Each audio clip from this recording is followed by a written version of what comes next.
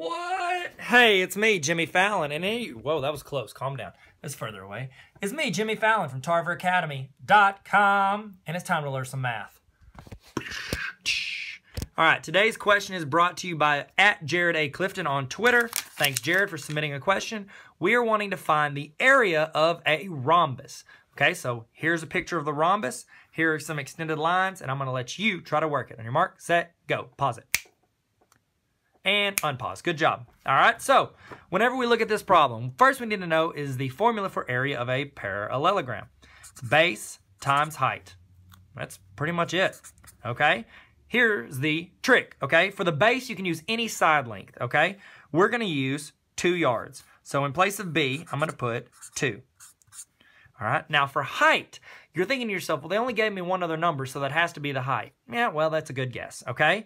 When you're finding height, the rule is that it has to go from an angle that is not connected to that, so not that angle, and it has to come down and hit it at a 90-degree angle. Now, for some parallelograms, that's going to mean creating an imaginary line that is not inside of it, okay? If you had a square, you could just use like one side of it, base and height, but this isn't a square. It's a rhombus, and it's a parallelogram, which rhombi are parallelograms, because that's the way it works.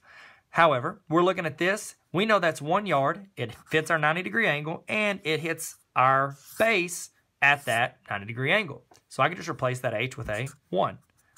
All right, so we got 2 times 1 is 2. Now, all the thing we got to do now is make sure we get our unit of measure correct. So we use yards.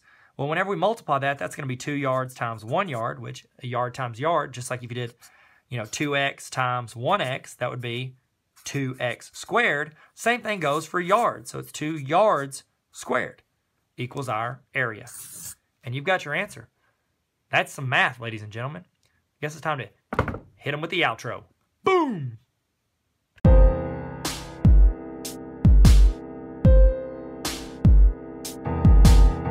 Hey, Tyler here. Thanks for watching that video. You can check me out at both of my YouTube channels. YouTube.com/TylerTarver has vlogs, fun videos, humor videos, short films, and some math videos as well. TarverAcademy.com has hundreds of math videos, tech help videos, how to do well on tests, tips to be a baller teacher or student, pretty much anything life throws you in the education realm.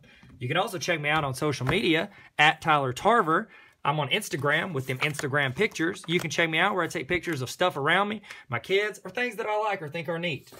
I'm also at @TylerTarver on Snapchat, Twitter, not any part of LinkedIn, Instagram, YouTube, we already talked about that, and then Facebook.